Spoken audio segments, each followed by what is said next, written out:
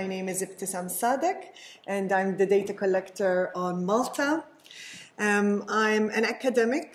I'm working at the University of Malta as a lecturer in the Faculty of Law, and I'm a coordinator of the legal clinic that we have running through the master's students who do pro bono legal services under the supervision of qualified lawyers. I myself am a practicing lawyer. I work in asylum and immigration mostly, and I'm also currently concluding a PhD in anthropology. So I'm very happy to be here because of my field in law and anthropology. Yes, so Malta is the smallest country being represented in the EuroExpert project.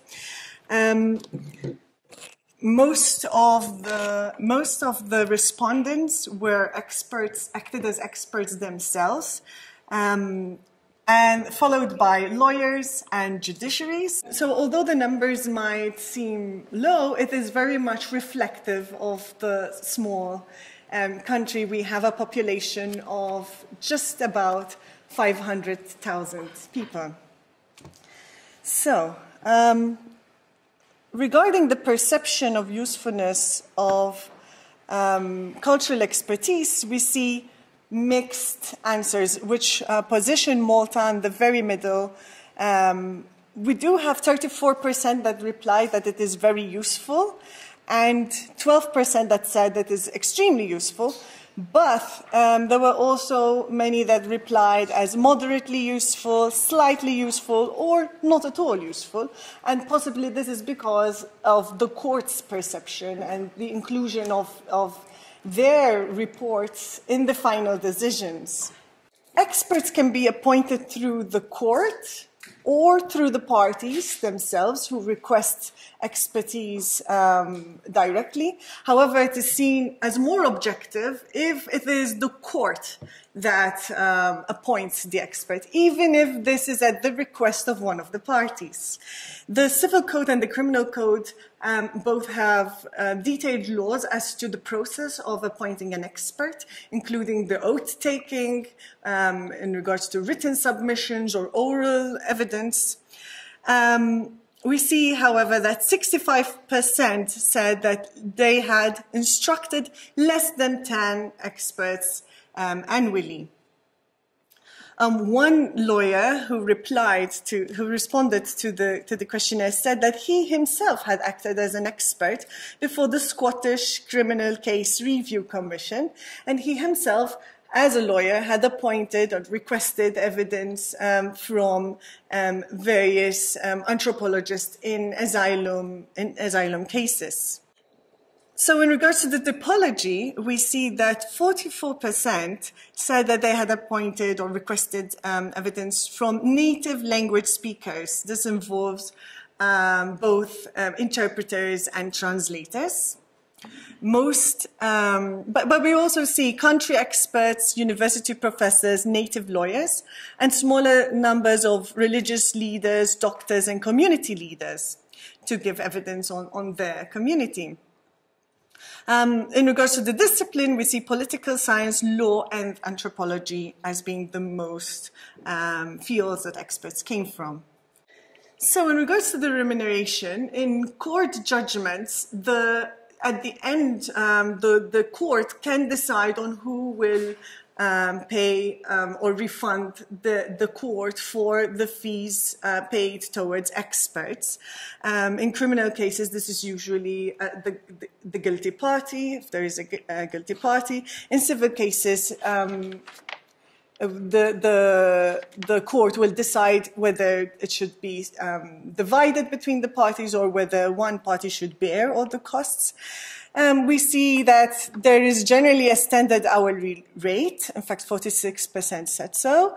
However, it's possible that there is a set price per report, that it is on voluntary basis, especially in out-of-court settings or before immigration tribunals, and or whether paid in accordance with attendance to hearing. For example, in Malta, the courts pay experts €35 up till a few months ago per sitting. Now it has just been increased to €50.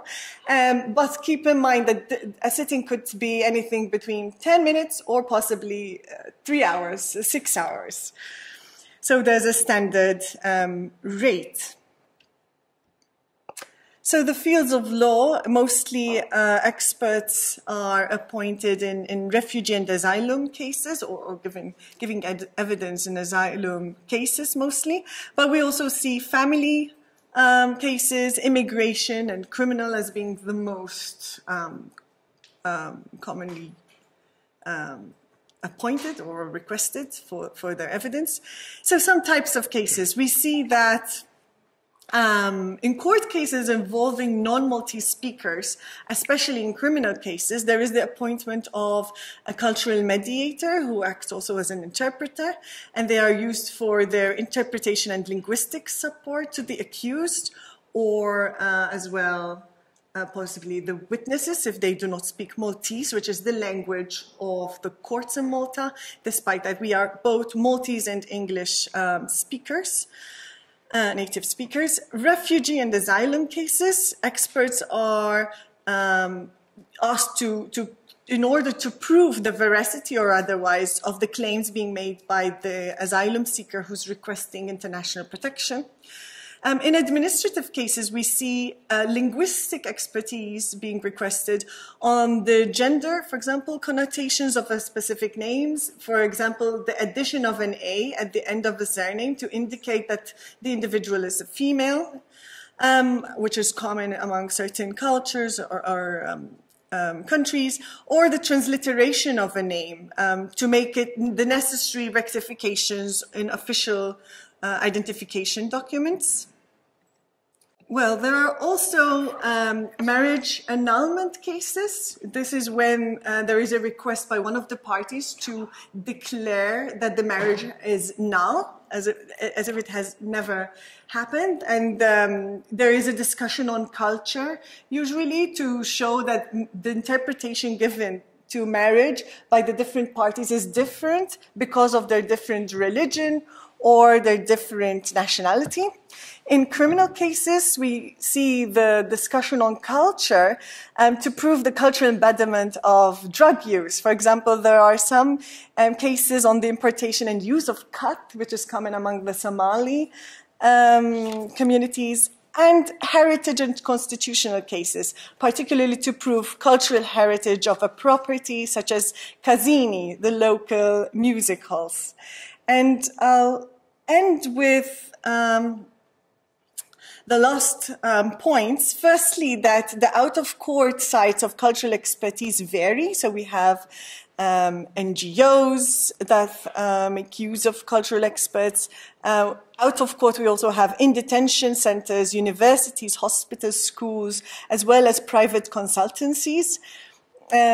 There's also one person that indicated other, and he referred specifically the police. Cultural experts can I mean, as some, for instance, indicated specific communities, like the Sudanese community, as providing cultural expertise. The training program, we do have one new diploma in education for cultural mediation. It's a part-time evening course that's been offered last year for the first time at the University of Malta.